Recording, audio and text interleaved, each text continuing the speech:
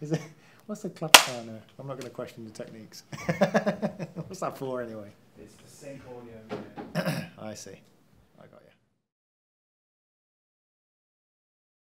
My name's Craig Waitman and I'm the author of a book called A Journey in Stone. Journey in Stone is really about the transformative processes of Freemasonry and the whole initiatic tradition that is encompassed by Freemasonry.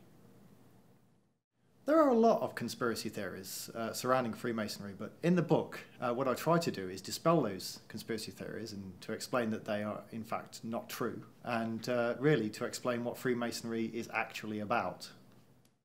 There's this old story involving Michelangelo when he was sculpting the statue of David, and he had this giant block of stone that he had to carve the statue out of.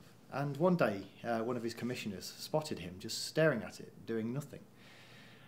And he walked up to Michelangelo and he said, what are you doing?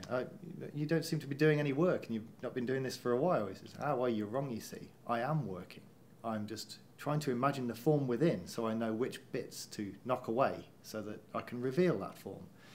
And really, Freemasonry, from the point of view of my book, is kind of like that. It takes a person through the processes of transformation and sculpts them using the various symbols taken from the building trade and stonecraft.